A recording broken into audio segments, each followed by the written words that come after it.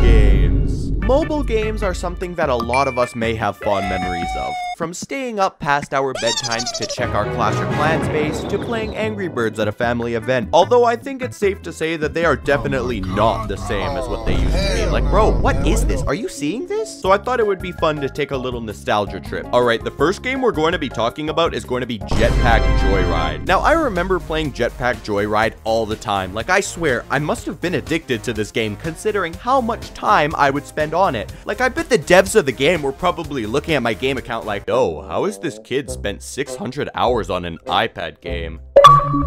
Look, he just went online. It's literally 4:30 in the morning. How are you doing this? Dude, I was playing this game every chance I got when I was a kid. I remember I would play it all the time on the bus, and my bus ride was not short. It was like 30 minutes, but I would play it the entire way through. But you want to know the kicker? I wasn't even playing on my own iPad. Yep, that's right. I was mooching my friend to use his iPad. Okay, maybe it wasn't my friend and it was some random kid I would sit next to, but still. Like, bro, now that I think back on it, I feel kind of bad because this kid would go almost every day his bus ride home without his iPad because my stupid ass was playing Jetpack Joyride. The only fault that Jetpack Joyride had was that I would get so stressful the longer the level went because it would speed up so fast and more of those little spinning fireball things would always hit you, and that's always what I would die to in the end, or the lasers. I swear those lasers were the ops. Jetpack Joyride is a goat and will forever remain a goat. Bro, Jetpack Joyride, 10 out of 10. Easy. Alright, the next game we're going to be talking about is Clash of Clans. Bro, this is one of the few games on this list that have completely avoided falling off. When I was younger, I would play Clash of Clans all the time, and so would everyone else around you, especially in school. If you were sitting way at the back of the classroom and you managed to know how to hide your iPod or your iPad, bro, you were set. Your villagers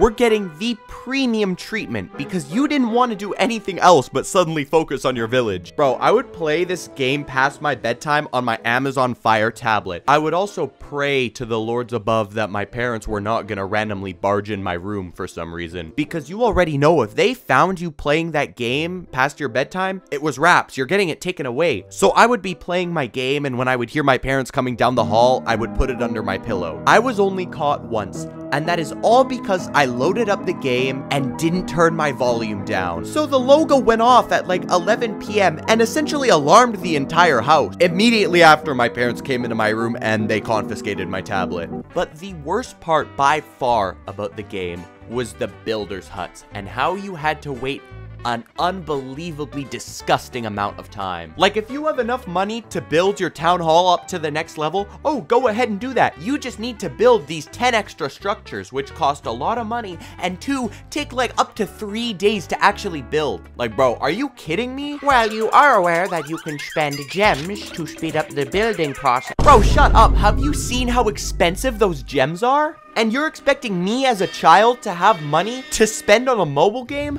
No, absolutely not. Clash of Clans is an easy goat.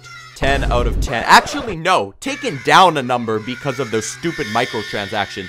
Clash of Clans, 9 out of 10. Alright, the next game we got is Fruit Ninja. Now, Fruit Ninja is one of those games that, honestly, I still play every now and then today. The only problem with Fruit Ninja is that you can't play it for longer than like 10 minutes before you just get immediately bored, because it's just the same thing over and over again, which I guess it's an arcade game, so it's kind of meant to be like that. But let's be real, it was not. It can't keep me entertained for too long. But when I was in the store shopping, like when I would go to Costco with my parents, you already know I would haul to the electronics section and just be playing Fruit Ninja on the Costco iPads. Bro, looking back on it, I bet those employees were looking at me like, bro, not again. Because they most definitely had to wipe those iPad screens after I smudged the hell out of them. The worst part about Fruit Ninja, though, is that I would be on a streak with like a super high score, and then I would always, for some reason, mistaken a pomegranate for a...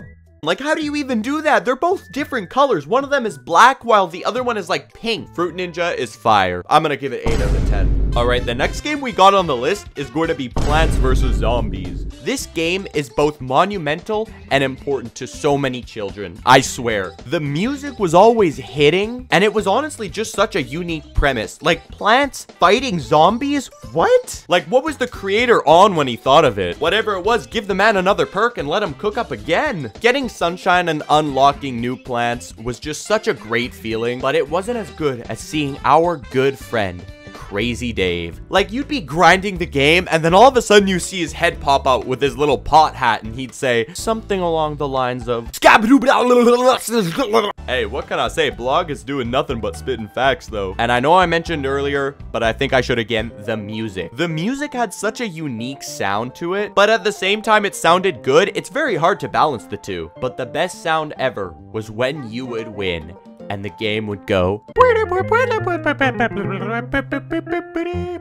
Plants vs. Zombies, I can't in good conscience rank this too low. Easy 11 out of 10. Just everything perfect. The next game on our list is going to be Minecraft PE specifically. Now, believe it or not, Minecraft PE was actually my first time playing Minecraft, and of course it was on my little Acer tablet. And when I got the game, I almost felt like I had joined a little club, if that makes literally any sense, because it was such a popular game, and the time that I was finally, you know, able to play it, it just felt different almost. In a good way though. I got to build literally whatever I wanted in a world how I wanted it. I could essentially dictate my entire village, but I still vividly remember finally convincing my dad to buy it for both me and my brother, and we would make worlds together, obviously griefing each other's worlds, but still, it was just so fun. I don't know how to explain it. I don't know why Minecraft PE has got me like feeling differently. Although I do think I should say, one time my mom confiscated my tablet because, bro, I was risen up this girl. Dude, she caught me talking to strangers on Minecraft. She then read through all the messages I sent to this girl on Minecraft, and she asked, "What's your username?" And bro, saying out loud, "My username is XXSwagBoy666" is the most embarrassing thing I have ever done in all of my time of living. Minecraft PE is such a goat. Minecraft PE, easy 11 out of 10. It's great. Alright, next game we're going to be talking about is going to be Crossy Road. Now, Crossy Road is a game where you would just tap the screen as a chicken to cross the road. Hence the name Crossy Road. It isn't anything monumental. It was just like a game that I think everyone just had on their devices because it was a quick little time killer, you know. Dude, even some TVs just have Crossy Road automatically built into it. That's how popular of a game it was. And just because it was so simple, you would just press a button to jump. But then they had another game called Smashy Road, which was a completely different premise. The first one is you jumping across the road as a chicken, but in this one, you're escaping cops by driving around through deserts and towns. Dude, it's ridiculous. In my opinion, Smashy Road was the superior one because it just felt more fun. I don't know. Crossy Road wasn't anything too special. You know what? I'll give it a 6 out of 10. Check out part 1 of this video if you haven't already. Anyways, thank you guys so much for watching, and to all of my lovely subscribers, I can't bring you where I'm at. I'm on a different wave now. Sipping on it, I miss it with that red now. Talking out your neck. Bullets at your head now. Talk about you next. You only